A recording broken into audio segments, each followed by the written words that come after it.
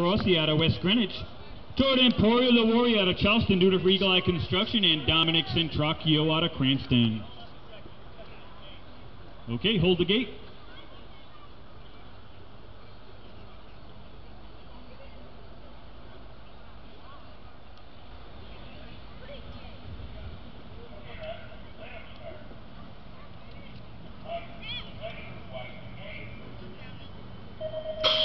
Gate drops down. That's a number 53 local rider, West Greenwich.